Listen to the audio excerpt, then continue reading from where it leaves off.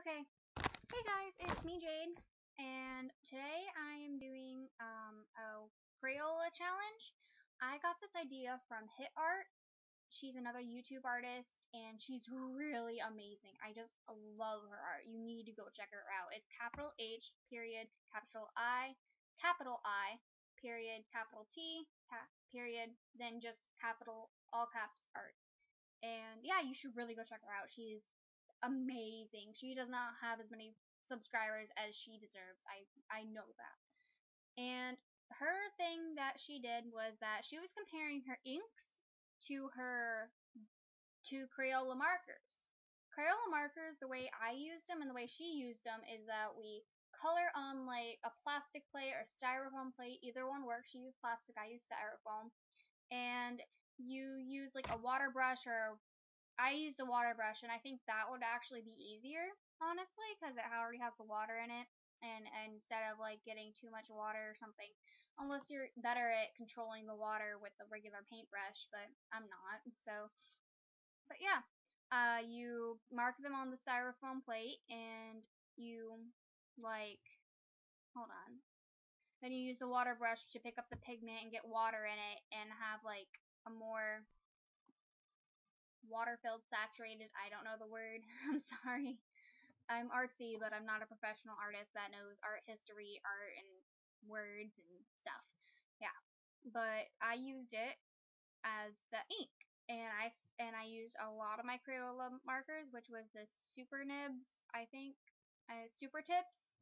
And then I used the regular bulky Crayola markers that had like, you know, the one thing that was weird though was black.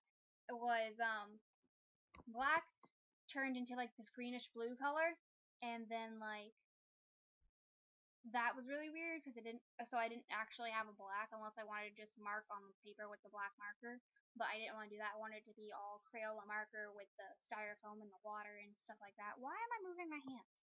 But like, and so I ended up mixing a lot of the colors. Like, I tried mixing it to where I picked up the one pigment and tried moving it to another pigment, but I don't think that worked that well. So I ended up marking, like, the